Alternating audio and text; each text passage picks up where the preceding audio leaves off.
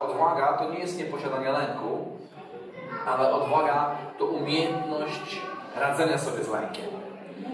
Więc my wszyscy, jak słyszeliśmy, doświadczamy lęków, ale odwaga polega na tym, że kiedyś byłem młody, bałem się i nie robiłem, a dzisiaj mogę dojrzewać i pomimo tego, że się obawiam, robię to, co Bóg wkłada mi w serce. To jest taka niesamowita różnica, ponieważ Bóg nie dał nam ducha strachu, ale mocy, miłości, trzeźwego myślenia.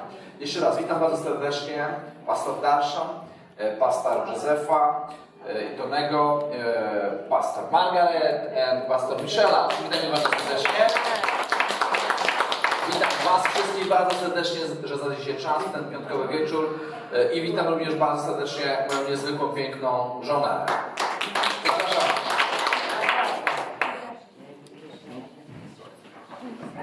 Amen. All right, well, so we're going to continue on. Więc będziemy kontynuować.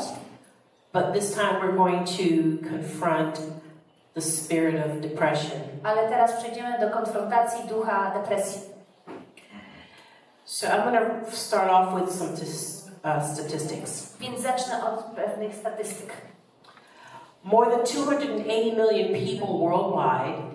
Ponad 280 milionów ludzi na świecie Suffer from depression. Cierpi z powodu depresji. Isn't that a lot? It is. Czy to nie jest dużo?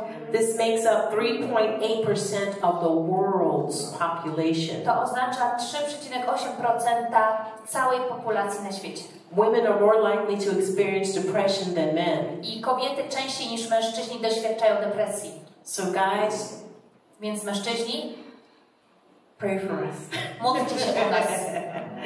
We pray for you. My modlimy się o Was oczywiście. But these statistics are real. Ale te statystyki są prawdziwe.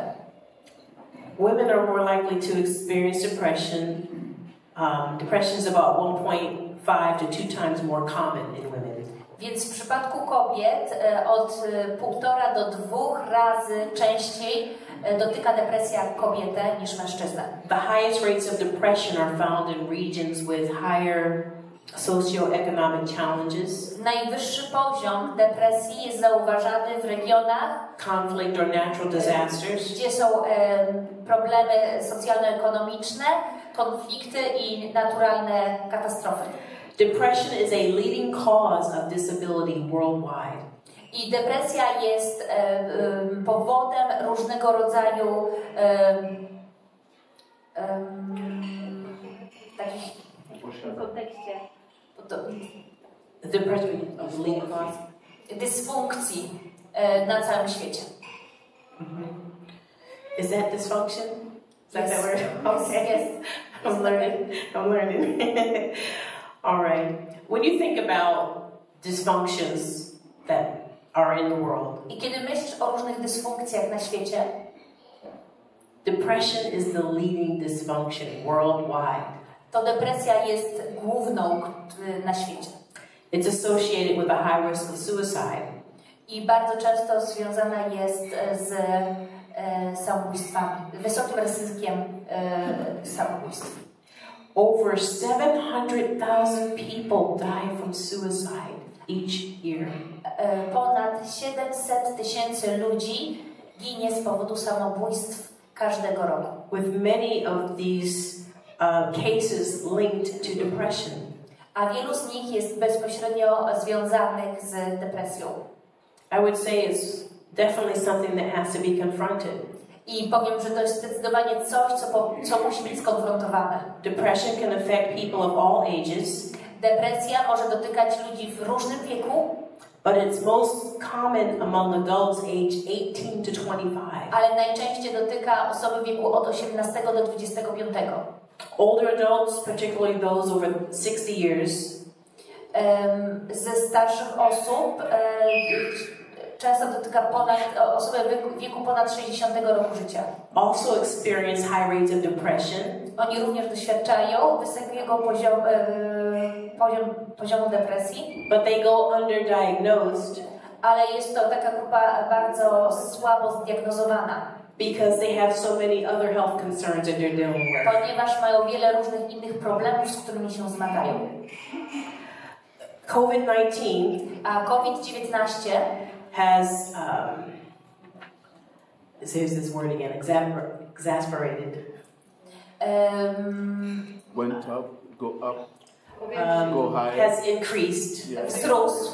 Mental health issues. Wzrosło tematy związane ze zdrowiem psychicznym. Or I should say severely increased. I trzeba powiedzieć, że to był bardzo znaczący wzrost. With a reported 25% increase in depression. O 25% wzrosły zachorowania na depresję. And anxiety disorders. I różnego rodzaju zaburzenia lękowe. Worldwide. Na całym świecie. And that was during just the first year of the pandemic. I to było w trakcie pierwszego roku pandemii. I'll read two more. I przeczytamy jeszcze o dwóch. Depression is a leading cause of disability among adolescents. Young adults. Depresja jest również głównym problemem różnych dysfunkcji między niepełnoletnimi. Like ages 10 to 19. Na przykład od 10 do 19 roku życia. With depression being one of the most prevalent. Z depresją being the most common. Jest najbardziej rozpoznawanym problemem wśród tej grupy. Depression is frequently associated with other chronic illnesses. Depresja jest również związana z innymi chronicznymi chorobami, such as heart disease, jak problemy serca, diabetes, cukrzyca, and chronic pain conditions. I chroniczne bóle. And those things I te rzeczy help add extra burden powodują bardzo duże obciążenie for people. Dla ludzi. So why are we talking again about this in church? Więc dlaczego my mówimy o tym w kościele? Anxiety and depression. Jak lęki, depresja. Because the people in church, ponieważ ludzie w kościele are included in those statistics. Są włączeni w te statystyki. Again, we're better to address it than in the church. We're better to talk about it. Więc lepiej o tym porozmawiajmy. Than in the church. W kościele. Mental health is like any other health issue. I zdrowie psychiczne jest ważnym tematem w kontekście ogólnego zdrowia. We pray for people to be healed from diseases from different organs of their body. Modlimy się o uzdrowienie ludzi chorujących na różne części ciała. And delivered from unclean spirits. I o uwolnienie z nieczystych duchów. You have some people who are miraculously healed. I widzimy niektóre osoby, które w cudowny sposób zostają uzdrowione. Others are need to be treated with medication. A inne potrzebują leczenia lekarstwami. Well, the mind, the brain, kiedy nasz umysł is part of the body. Jest również częścią naszego ciała. The mind is housed in the brain. I nasz umysł mieszka zawiera się w naszym mózgu. And like any other illness, i jak każda inna choroba, some are miraculously healed. W niektórych przypadkach też dochodzi do takich cudownych uzdrowień and delivered i uwolnień from issues like depression and anxiety. Od takich problemów jak depresja i lęki. Others may require medical treatment. A inne potrzebują medycznego leczenia. Why this is, we don't know. Dlaczego tak jest, nie wiemy. We think mental health oftentimes My często myślimy o zdrowiu psychicznym. Is the obvious person who's talking to themselves or talking out of their head. Myślimy, że to dotyczy osób, która o tym mówi. Seeing delusions or having outbursts, anger outbursts. Albo że to jest osoba, która ma problem jakiś z gniewem, wyrażaniem emocji. Maybe they're having violent outbursts. Albo z byciem przemocy. Tak, że ta osoba jest sprawcą przemocy. But what about the person who's keeping a job? Ale pomyślmy o osobie, która pracuje. They may have a functional family or a dysfunctional family. Może być w rodzinie, która właściwie funkcjonuje, lub może są tam jakieś dysfunkcje. But they're responsible. Ale są odpowiedzialni. They don't look like anything is wrong. I nie wygląda po nich, nie widać, żeby coś było nie tak. Talk like anything is wrong. Nie mówią, to co mówią nie wskazuje, że coś jest nie tak. Truth is, we don't know. My po prostu tego nie wiemy. We can't see or hear the racing thoughts that are going on in each other's minds. Bo my nie widzimy na zewnątrz tego, co dzieje się w czyjejś głowie, umyśle. But people are still tormented with it.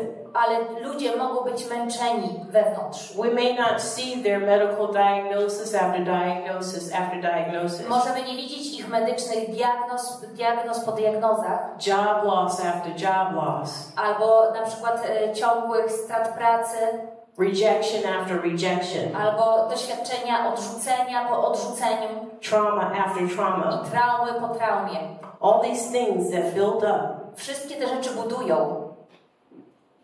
People that are having these struggles can sometimes carry it well. I ci ludzie często mają te wszystkie zmagania i dobrze je noszą. You ever go through something really difficult and people think that you're just fine? I ty przechodzisz przez coś bardzo trudnego, a ludzie z zewnątrz myślą, że wszystko jest w porządku. Or even when you tell them that you are having a very hard time. A jak na przykład mówisz im, że masz ciężki czas, and they're surprised because they see you smiling.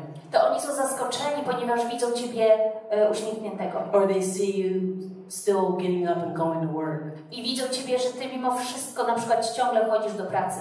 But those aches are still not stopping. Ale ten ból wewnątrz, on się nie zatrzymuje. There are people that have issues where the doctors have no answers. I są ludzie, którzy mają problem w rzeczach, w których lekarze nie mają odpowiedzi. They've gone through prayer services and still no relief. Chodzą na spotkania modlitewne i ciągle nie widzą rozwiązania. We will talk about how to deal with depression from a biblical perspective. I będziemy mówić o tym, jak poradzić sobie z depresją z biblijnej perspektywy. So where does depression come from? Więc skąd pochodzi depresja? Well, just like fear, tak samo jak strach, depression is still a spirit. To również jest duch. And the word of God speaks to it. I Słowo Boże mówi do tego. And just like fear has relatives, i tak jak strach ma swoich krewnych, with depression being one of them, i depresja jest jednym z nich. Rejection, odrzucenie, low self-esteem, niskie poczucie wartości, are some of those relatives. Są niektóre z tych takich skojarzonych też, powiedzmy, krewnych. Or in clinical terms, co-occurring disorders or dysfunctions. Albo z takiego medycznego punktu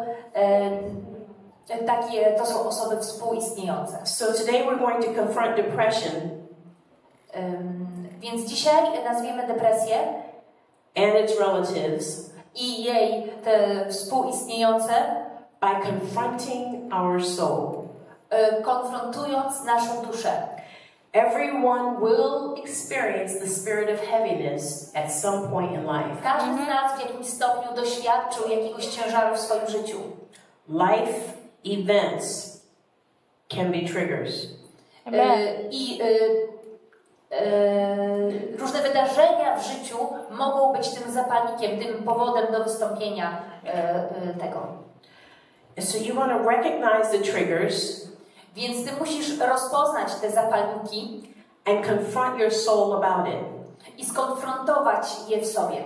Now some of the causes of depression niektóre powody depresji can be aging, to może być kwestia upływu lat, unfulfilled dreams, niespełnionych marzeń, low self-esteem, niskiego poczucia wartości, rejection, odrzucenie, fear, strach, health issues, kwestie zdrowia, grief, żal, żałoba, for loss of a loved one, z powodu straty kogoś, kogo kochaliśmy, loss of a quality of life, może utraty pewnego poziomu w życiu, loss of a job, straty pracy, loss of an opportunity, straty możliwości, divorce, z powodu rozwodu, loneliness, samotności, singleness, tego, że nie mamy partnera, physical abuse, albo fizycznego wykorzystania, sexual abuse, seksualnego wykorzystania, verbal abuse, słownego nadużycia kogoś, drug and alcohol, z powodu narkotyków i alkoholu, induce depression. to może powodować depresję. And then you have some medicines that are a side effect, that cause a side effect of depression. I są również jakieś lekarstwa, które też mogą wpływać na samopoczucie i wywoływać depresję. While depression is a spirit, więc depresja jest duchem. The life events that trigger or open the door to it, wydarzenia w życiu, które są tym zapalnikiem albo takim otwarciem drogi do depresji, are very real. One są bardzo realne.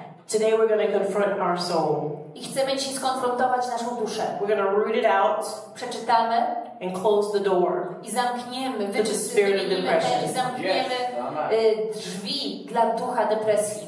Life happens. Życie się dzieje. And we would not be human if we did not feel those experiences. I nie bylibyśmy ludźmi, gdybyśmy nie mieli tych różnych doświadczeń. The spirit of depression and heaviness becomes a problem. Duch depresji i strachu staje się problemem. When we get stuck. Kiedy dochodzimy do miejsca, gdzie utykamy. Depresja, like fear, tak jak strach, is a stronghold. Jest warownią. Remember, a habitual pattern of thought built up into my thought life. Pamiętajcie o tych nawykach myślowych, które budują nasze życie w myśli. That means it didn't come overnight. To znaczy, że też to nie przychodzi jednej nocy. It's built over time. To jest zbudowane w czasie. It's like we're sitting in it. To jest tak jakby siedzenie. And so we have the power according to the word of God. Więc my mamy moc zgodnie z Słowem Bożym. To tear down the building of, aby zburzyć to zbudowane our thought life of depression. Te życie myśli związane z depresją. If we can build it, jeżeli my możemy to zbudować, we can what? Możemy wygrać. We can tear it down. We can destroy it. Amen. Możemy to zniszczyć. Hallelujah. 2 Corinthians 10, 3-6. 2 Koryntian 10, 6.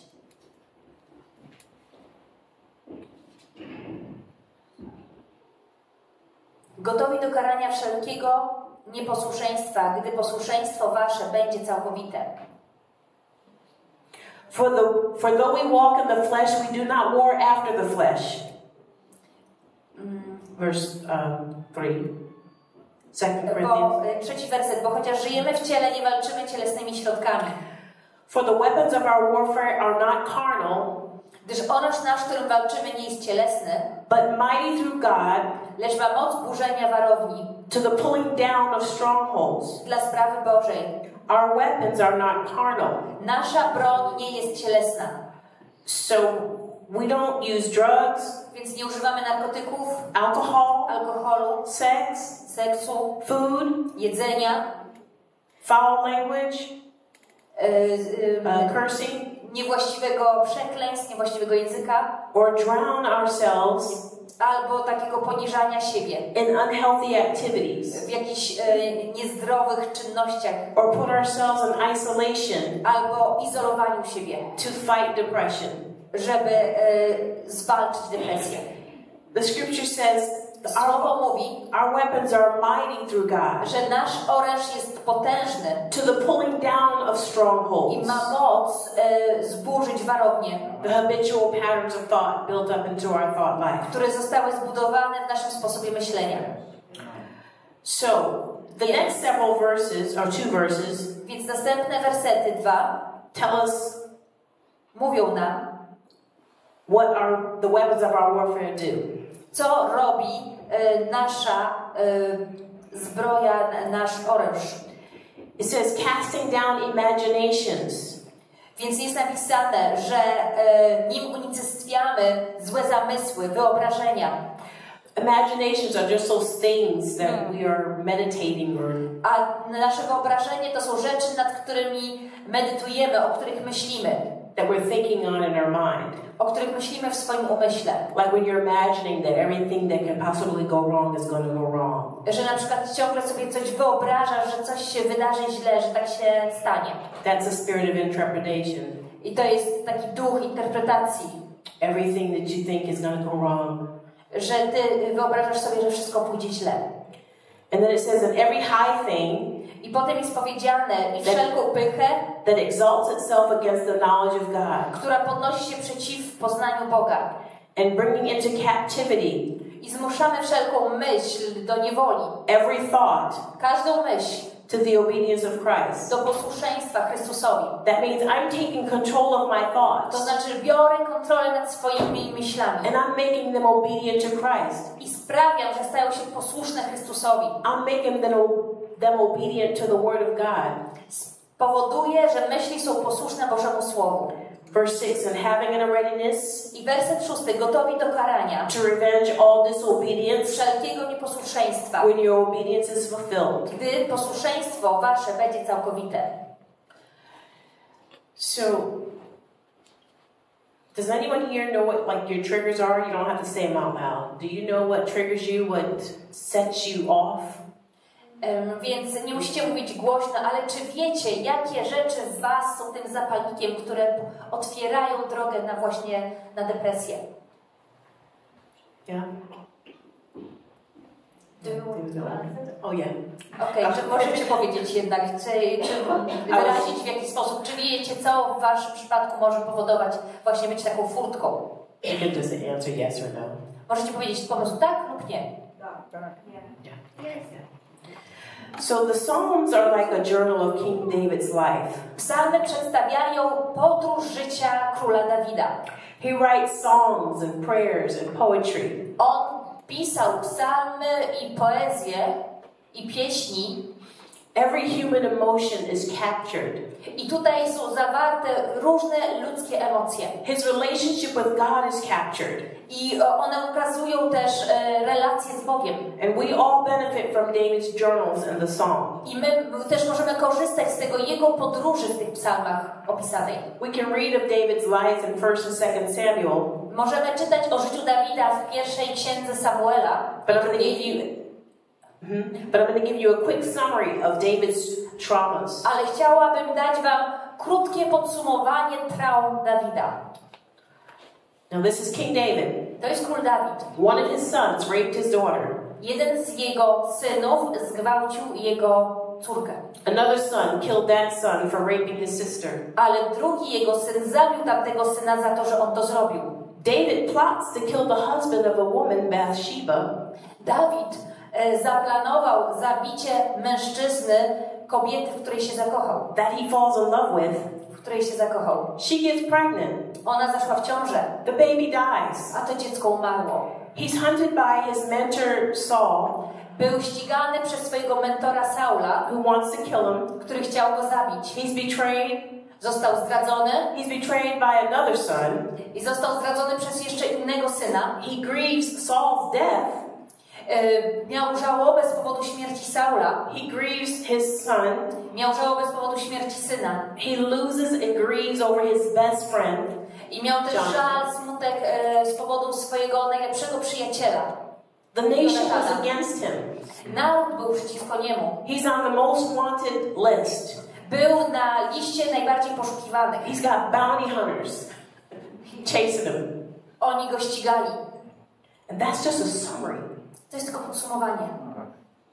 Can you imagine any of us, and so many people, czy możecie sobie wyobrazić kogokolwiek z nas, tak wielu ludzi, experience different types of traumas like that? I doświadczających przeróżnego rodzaju traumy. David, in his case, Dawid w tym przypadku, it's a trauma after trauma after trauma, like a lifetime of trauma. Traumy za traumą, pełne życie traum. So we're going to read. Więc przeczytamy King David's journal. Dziennik, pamiętnik jakby taki króla Dawida. Well, 2 chapters of his journal. 2 rozdziały tego dziennika. To talk about, it's going to talk to us about how he is dealing with different traumas. So as you're, które opisują, jak on radził sobie z tymi różnymi traumami. as we're reading through it, I kiedy będziemy to czytać, pay attention to what he's saying. Zwróć uwagę na to, co on mówi. And also just begin to think about I zacznij myśleć the different circumstances or traumas or if it's depression, anxiety, whatever it is o that you're różnych facing. traumach, złych okolicznościach, cokolwiek to jest. Put yourself in this. Swoich i umieść siebie w tym psalmie. Okay, so Psalm 42 Psalm 42 and Psalm 43. i Psalm 43. But we'll go through Psalm 42 first. Ale zaczniemy najpierw od 42. Okay. As the deer pants for streams of water, so my soul pants for you, my God. Jak jeleń pragnie wód płynących, tak dusza moja pragnie Ciebie, Boże. My soul thirsts for God, for the living God. Dusza moja pragnie Boga, Boga żywego.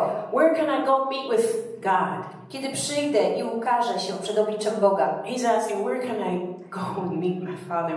He's expressing his need for God. I on tutaj mówi o tym, kiedy przyjdę, żeby spotkać się z Bogiem. Wyraża swoje pragnienie spotkania z Bogiem. A key point here, vocal expression is critical. I tutaj punktem jest, ważne jest takie wyrażanie tego. Whether you are in distress or not, czy jesteś w jakiejś sytuacji stresowej, czy nie, it's a good practice to express your need for God. Dobrze jest wyrażać swoją potrzebę Boga. Not just when you're in trouble, nie tylko wtedy, kiedy jesteś w kłopotach, but when everything is going good, ale też również, kiedy wszystko idzie dobrze. You know, that good stronghold. Możesz budować wtedy swoje dobre twierdze. Because if you're practicing just worshiping and praising God, ponieważ ty praktykujesz to uwielbienie, chwalenie Boga it becomes your w codziennym lifestyle. życiu i staje się to twoim stylem It życia. becomes who you are. Staje się tym, kim jesteś. When struggles come, kiedy przychodzą doesn't mean you're not going to zmagania. Doesn't mean you're not going to feel. To nie oznacza, że ty nie poczujesz bólu. But worshiping God is such a habit that you cannot break. Ale uwielbienie jest takim nawykiem, który powoduje, że to ciebie nie złamie. Alright, verse 3. Werset 3. My tears have been my food day and night. 4. Łzy moje są mi chlebem we dnie i w nocy. He says my tears have been my food day and night. Tu jest napisane, że moje łzy są moim chlebem w dnie i w nocy. He's crying all day and all night. To znaczy, że on płacze cały dzień i całą noc. The image that we get is that that's uncontrollable sobbing. To znaczy, sobbing. To jest taki żal niekontrolowany, taki szloch. He's crying so hard. Tak mocno płacze. That his tears, że jego łzy are falling into his mouth. It's gross, but it's true. A że to jest wręcz tak, że po prostu te łzy nawet ustami się wydostają.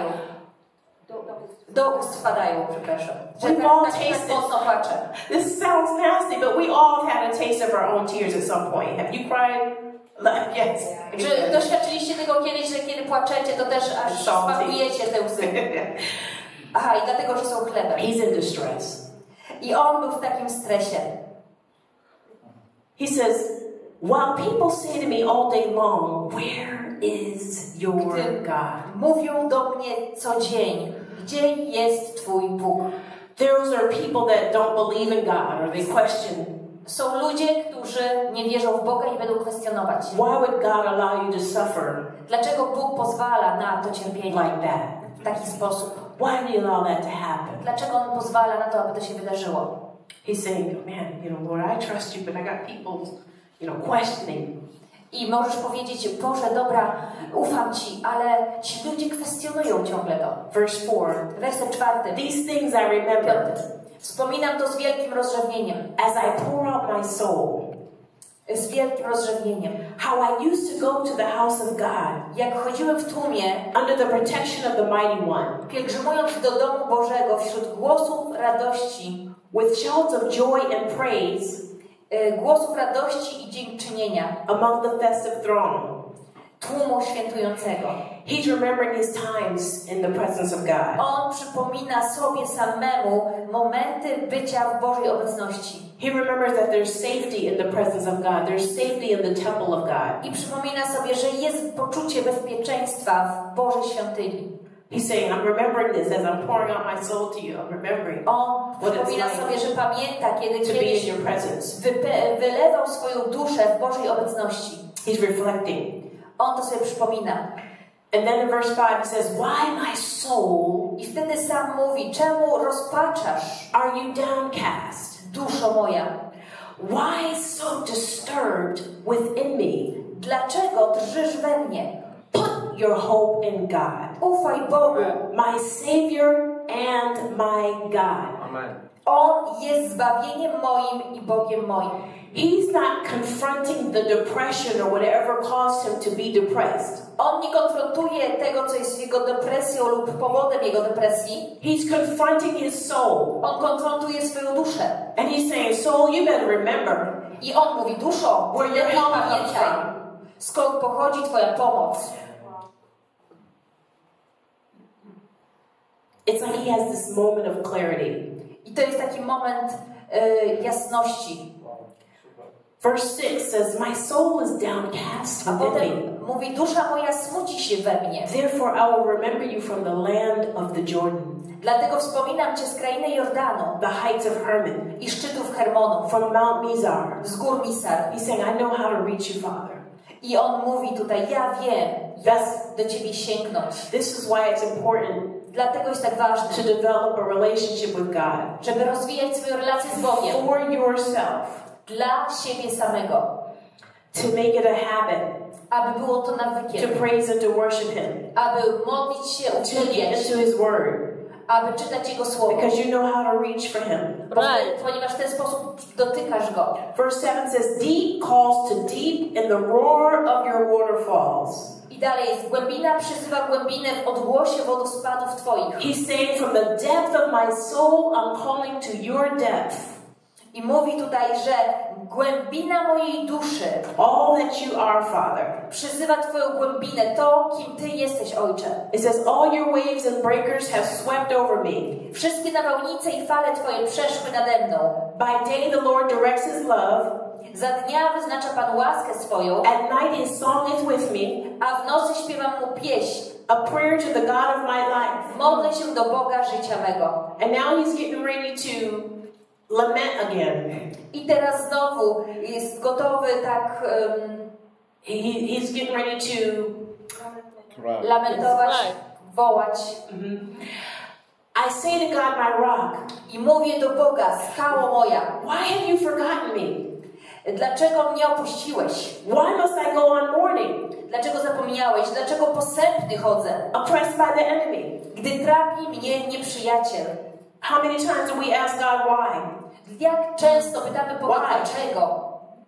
And then He says, my bones I potem mówi, suffer moje kości cierpią, jakby były kruszone.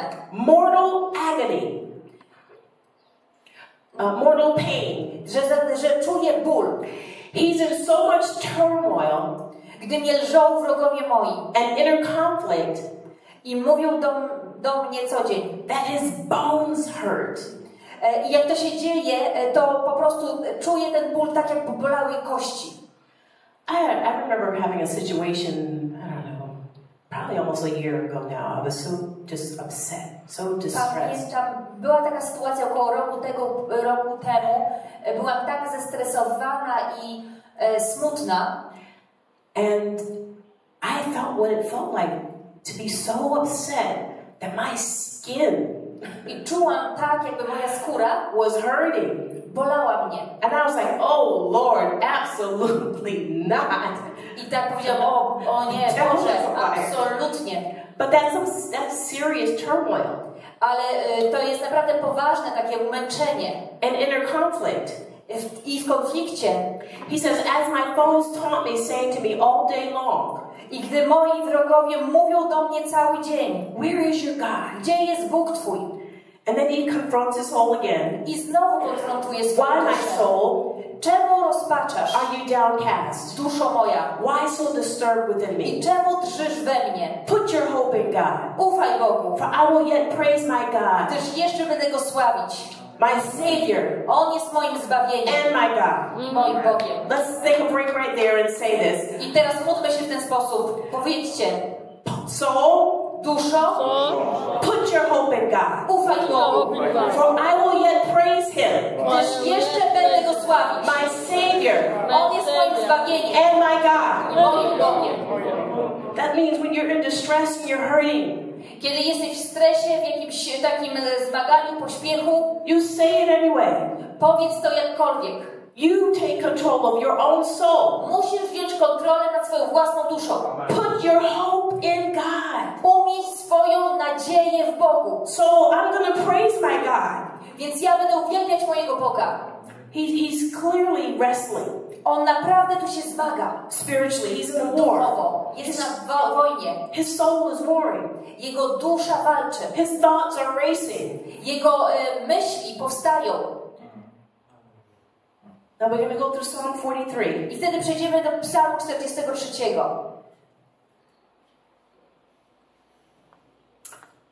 Go for the sake of time, we won't go there. We won't do that.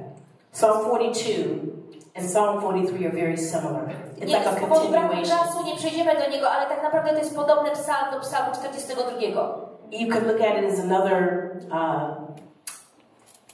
time of his life where he was just continuing on the prayer, Możesz the zobaczyć, meditation. że to jest jego sposób modlitwy w innym momencie jego życia. And what we learned is that King David understands that his plot in life Więc widzimy tu, że król Dawid rozumiał, że w jego życiu, the multiple że najbardziej trials, tests testy, wyzwania, that he was facing, z którymi on się zmaga, he's asking God to defend him. I on prosi Boga, aby go bronił. He feels defenseless. On czuje się bezbronny. He feels betrayed. Czuje się zdradzony. He feels rejected. Czuje się odrzucony. Anybody relate to those things? Czy ktoś się z tym utożsamia? He's mourning. On się he's smutny. sad. Jest smutny. He feels oppressed. Czuje się pod opresją. He's praying to God for help. I prosi Boga o pomoc. He's also questioning God I on również kwestionuje Boga, zadaje pytania for his state of being. Odnośnie swojego stanu, w którym jest. And within each prayer, I w każdej modlitwie he redirects himself. on mówi do siebie samego. And instead of questioning God, I później zamiast kwestionowania Boga, he begins to speak to his soul. zaczyna mówić do swojej duszy. It's almost like he's saying, wait a minute, hold on. I to tak jakby mówił, ale chwileczkę. Soul, why are you downcast? I wtedy mówi, duszo, dlaczego Why so disturbed within me? Dlaczego drżysz we mnie? Put your hope in God, Ufaj Bogu, my Savior mojemu and Zbawicielowi, my God. Zbawicielowi, mojemu Bogu. There's nothing wrong with calling on God. Nie ma nic złego w takiemu zadawaniu pytań Bogu. And letting him know about what you're thinking and feeling. I mówienie Bogu o tym, co myślisz i co czujesz. He knows anyway. On to wie jakkolwiek. This also tells us, as we read, Więc to również pokazuje nam, żebyśmy my, that every emotion that we feel żebyśmy każdą emocję, którą czujemy, is valid. ona jest ważna. God has given us a tongue. Bóg dał nam język. It is a part of our body. I to jest część naszego ciała. Your soul is a part of you. I twoja dusza jest częścią Your ciebie. soul is subject to your mouth. I twoja dusza jest tym przedmiotem, tematem twoich ust. Your body is subject to the words that you speak. Amen. I twoje ciało, to o czym będziesz mówił, ono też ma dotyczyć tematów związanych z twoim ciałem. So instead of questioning God, Więc zamiast zadawania pytań Bogu, question your soul. zadaj pytanie swojej duszy. Question your soul. Zadaj pytanie swojej duszy. Instead of blaming or talking about the oppression of the enemy Więc zamiast skarżenia się na opresję wroga and all of what the devil is doing, i skupianiu się na tym wszystkim, co robi wróg, speak to the reaction mów do reakcji of your soul. twojej duszy. Soul, Duszo, why are you so downcast? dlaczego drżysz we mnie? Why so disturbed within me? Dlaczego się lękasz? Put your hope in God, Ufaj Bogu, my Savior mojemu Zbawicielowi, and my God. który jest moim Bogiem. Amen. Hallelujah.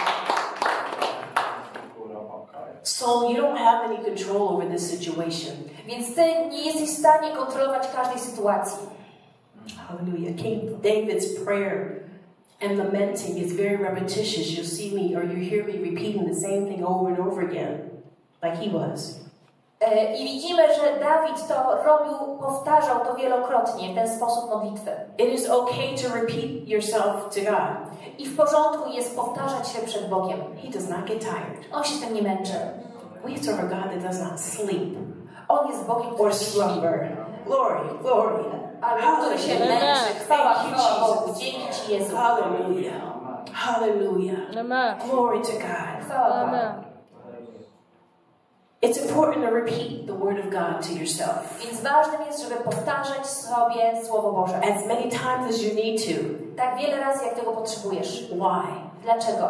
Because faith Ponieważ wiara comes by hearing, pochodzi ze słuchania. and hearing A słuchanie by the word of God. przez Słowo Boże. You are the only one with yourself Ty jesteś jedynym z sobą 24 hours a day, 24 godziny na dobę, 7 days a week. 7 dni w tygodniu. So your soul needs to hear Więc Twoja dusza potrzebuje the word usłyszeć of God Słowo Boże, coming out of your mouth. które wychodzi z Twoich ust. We have pastors, right? Mamy pastorów And God says that, we have to hear the word of God from our pastors. i Biblia mówi, że musimy słyszeć Słowo Boże głoszone przez pastorów. We receive that word as an equipping. I my przyjmujemy to Słowo jako takie wyposażenie. So that when they're not around, Także kiedy my będziemy we know what to do. gdzieś w jakichś sytuacjach, wiemy co robić. We repeat that word over and over I my again. powtarzamy to Słowo ciągle i ciągle. So, Więc put your hope in God. ufaj Bogu. You will line up with the word of God. Ty łączysz się ze Słowem, polegasz na Słowie Bożym. Within the prayer that we read for King David in those chapters, there was a shift. Więc w tych modlitwach widzimy, że na końcu jest taka przemiana. He was lamenting, On lamentuje, reflecting. później się coś wspomina, He went to praise and worship. potem przechodzi do uwielbienia, He has this awakening. potem ma takie przebudzenie, He feels encouraged. czuje się zachęcony, But then he goes back to lamenting. a potem znowu wraca do He's lamentacji wrestling. i się zmaga And he goes back to praise and worship. i znowu idzie do uwielbienia. Any of us experience that? Czy ktokolwiek z Was tego doświadczył? Where you're trusting God Kiedy jesteś z Bogiem and you're saying all the right things.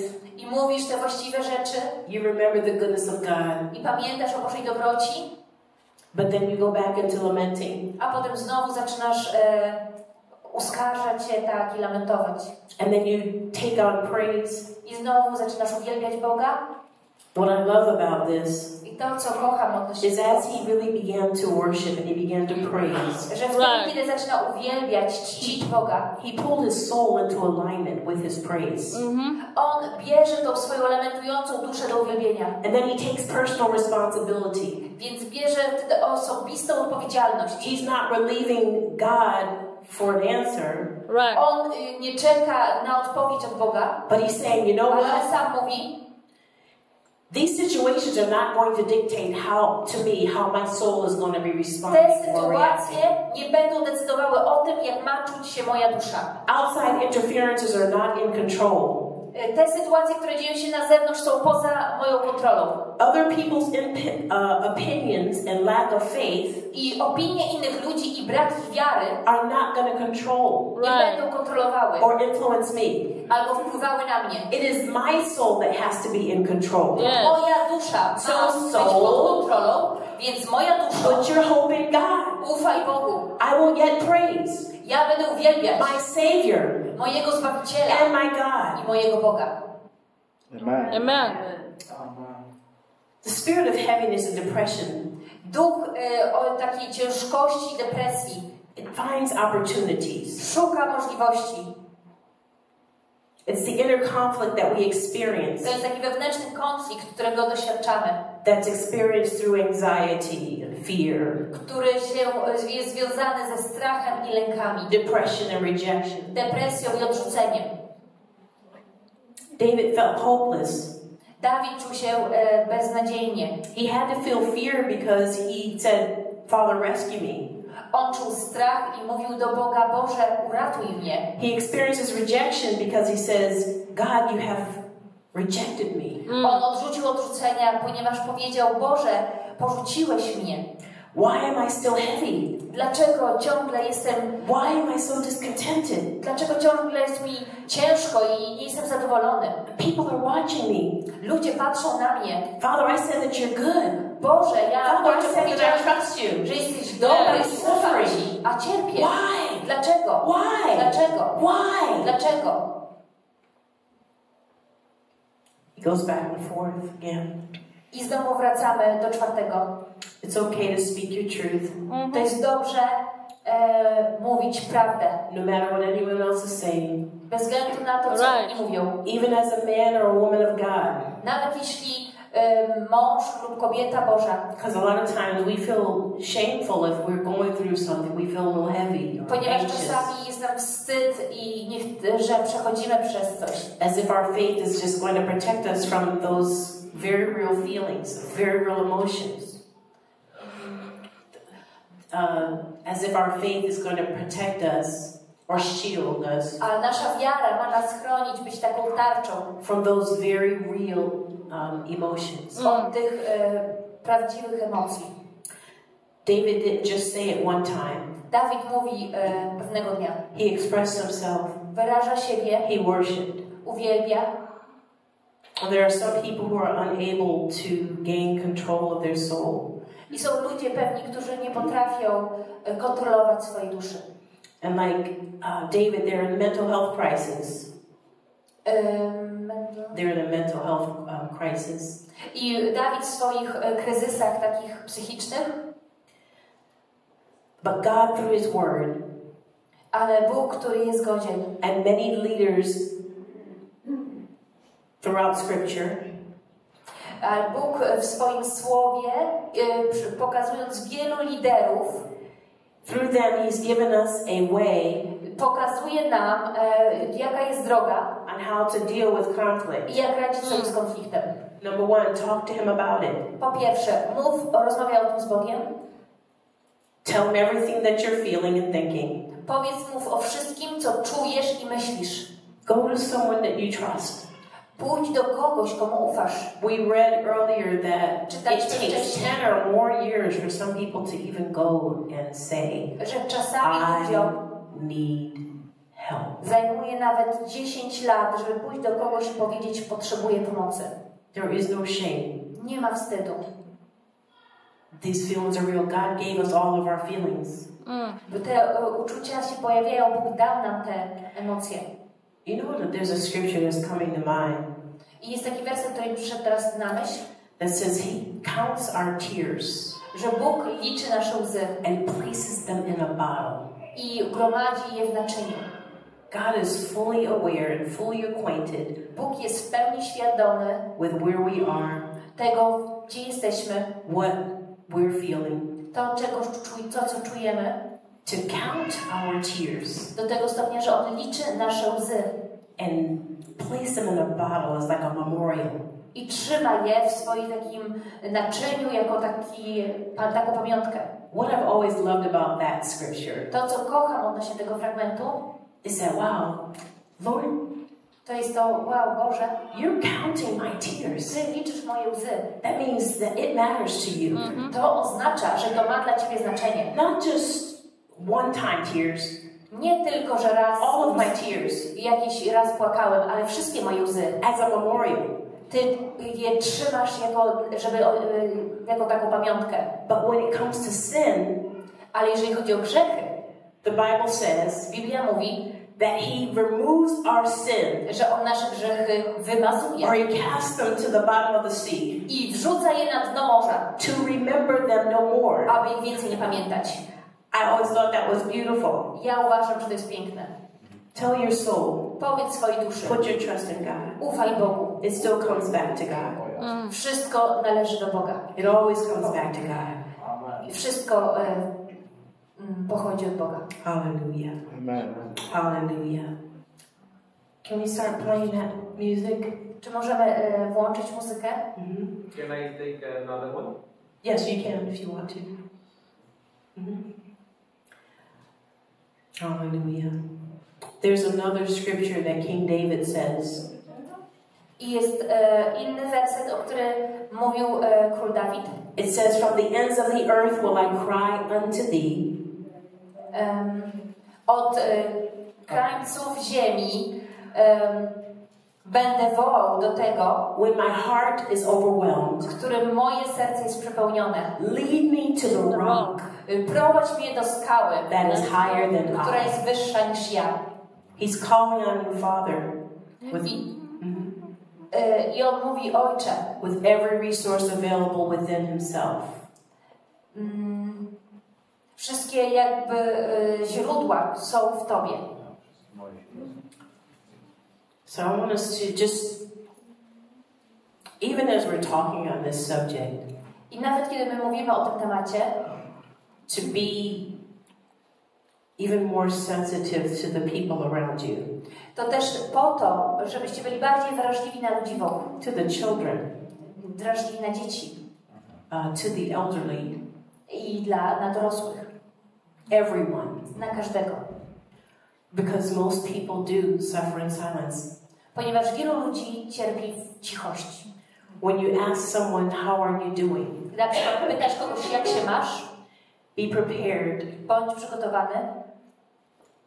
to give an honest answer, those who are on the receiving end. If I say, how are you? Jeżeli ja zapytam, jak się masz? I want you to be able to give me an honest To answer. chciałabym, żebyś dała mi szczerą odpowiedź. Most of the time we just say, I'm okay. A my w większości czasu po prostu mówimy, My day was good. dobrze mi zleciał dzień, When quite frankly, or honestly, ale szczerze, you had a terrible day. mieliśmy straszny dzień. You want to tell them that. I powiedz o tym. If you have time, Jeżeli masz czas, I'd like to talk about my day. chciałabym porozmawiać o moim dniu. It wasn't so good. To nie było takie dobre. Right? Nie był taki dobry ten dzień. And when you are the person asking the question, A kiedy jakaś osoba zadaje ci pytanie, have a heart that's ready for a longer answer than it was okay. Mieć czas, żeby powiedzieć, co nie było okej. And you don't have to have a whole lot of words. I nie musisz używać wielu słów. You just have to have the heart of compassion. Ale mieć po prostu serce współczujące. Compassion goes a long way. A współczucie idzie długą drogę. Most of the miracles that Jesus performed, I większość cudów, których dokonywał Jezus, it always said he had compassion and then to często jest napisane, że Jezus najpierw miał współczucie, a potem people were healed. ludzie byli uzdrawiani. The definition of compassion A definicja współczucia is the extreme desire to jest wielkie pragnienie, to alleviate suffering. takie odczuwanie czyjegoś cierpienia. So compassion Więc współczucie could just be being present, to jest czasami bycie po prostu obecnym. letting somebody talk to you. Pozwolić, aby ktoś z tobą rozmawiał. Don't also feel as if you are going to be a burden, because that's one of the reasons why people don't talk.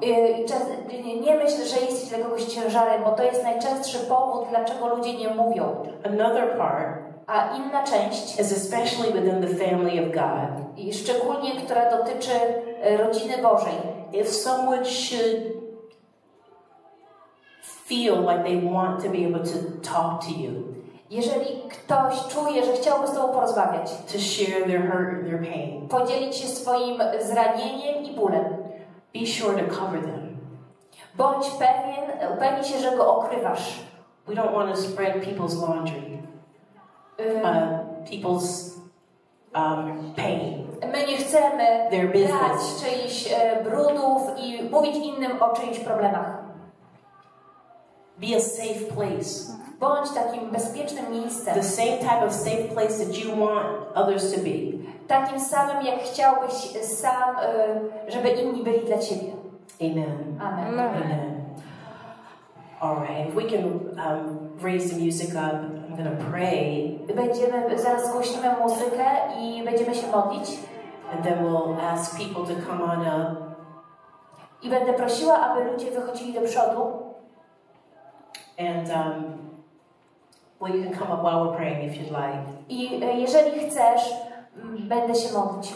And then we'll do laying on of hands and all that. I think we have a, you know. Będziemy kłaść ręce i będziemy modlić się o was. Amen. Amen. Hallelujah. Amen. Thank you, Jesus. Dzięki Jezu. Hallelujah. Hallelujah. If anybody wants to be prayed for, should come forward. Jeżeli ktoś chce, żeby się o niego pomodlono, to proszę, wyjdźcie do przodu. Hallelujah. Father, we worship you. Ojcze, While we're preparing to pray, I'd like for us all to just begin to worship the Lord. A ci, którzy chciałabym, żebyśmy wszyscy uwielbiali po prostu Pana. Because one of our weapons is praise. Ponieważ jedną z najważniejszych rzeczy jest nasze uwielbienie. And if you have the Holy Spirit, pray in spirit. Więc kiedy ty masz tego Ducha wypełnionego Duchem Świętym, modlisz się.